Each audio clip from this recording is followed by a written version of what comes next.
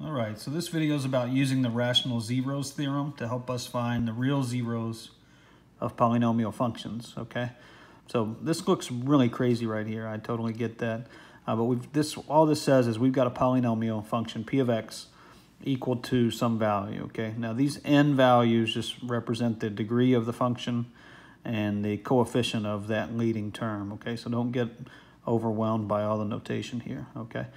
So this just represents any polynomial function of degree n, all right? And we'll keep going in decreasing order. Notice the exponents go in decreasing order until we get x to the first and then our constant term here at the end, okay? So two things we want to be looking for. We want to look for the values of p and q, okay? Well, p are going to be the factors of the constant here. Whatever value is here, we want to completely factor that and see what all numbers can be divided by that. We're going to use that as potential numerators to find our zeros, okay? Q is going to be the leading coefficient, this a sub n here. Okay, we're going to want to completely factor that as well. We want all positive factors of each. We want all the negative potential factors of each, okay? So we're looking for P, we're looking for Q, and we're going to divide those to find the possible zeros, okay? So finding the rational zeros of a polynomial, we want to list all the possibilities, okay? And that's going to be this P over Q here, all right? And I'm going to show you how to do that here in just a second.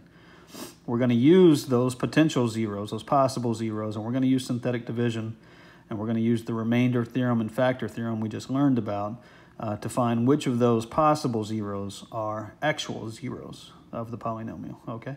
And we're going to do this over and over again until we completely factor every polynomial that we could be working with, okay? So let's take this example right here. We've got p of x equal to x cubed minus 3x plus 2, okay? So p, well, p is going to be 2. It's the constant here. And we want to think about what are the factors of p. Well, p only has 2 factors here, but we're going to need both the positive and negative versions of those. So 1 times 2 is 2, and negative 1 times negative 2 is also 2. So I need to list both the positive and negative factors there, plus or minus 1 and plus or minus 2, okay? Q is the leading coefficient. Well, Q here is 1, okay? And the only factors of 1 are positive and negative 1, okay? 1 times 1 is 1. Negative 1 times negative 1 is also 1.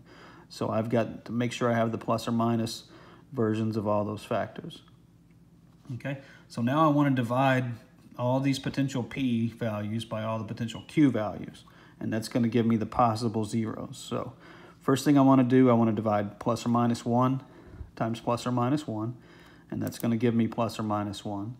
And then I want to divide the other factors of p by q. So plus or minus 2, over plus or minus 1 is plus or minus 2.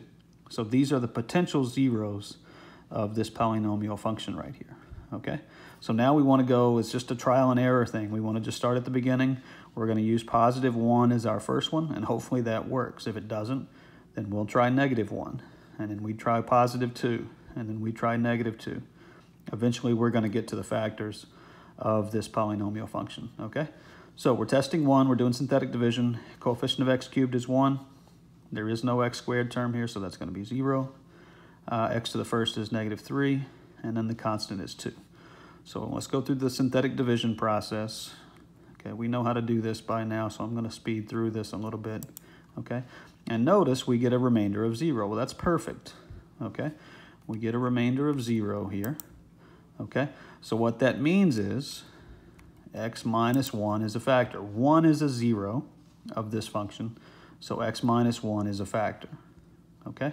So remember, these 3 values here are going to give me the quadratic that goes along with that.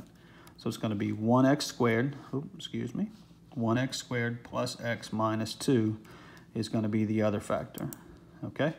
Now, I want to see if I can factor this, okay? Can this trinomial be factored? Okay? And if it can, that's great. It means we don't have to do any more synthetic division. If it can't, then we're going to have to do more synthetic division. So let's see if we can factor this trinomial. X squared plus x minus 2 does factor. to x minus 1, x plus 2. Well, that's fantastic, okay? It means no more synthetic division. I don't have to test any more of these possible zeros. I found the other ones, okay? Well, I already had 1 as a 0 from this factor. It looks like it occurs a second time, okay? So I'm going to put those together as x minus 1 squared times x plus 2, okay? That makes this 0 negative 2, which is great because that's part of our possibilities here, okay? If we had tested negative 1, okay, if we had tested positive 2, those wouldn't have worked in synthetic division. Those wouldn't have been zeros, okay? So the zeros of this function then are going to be x minus 1, excuse me, x equals positive 1, which occurs twice here, so that's why a multiplicity of 2. When you're graphing, you know what multiplicity means now, okay? And then the other 0 would be negative 2, and that factor only occurs once here, so that's a multiplicity of 1, okay?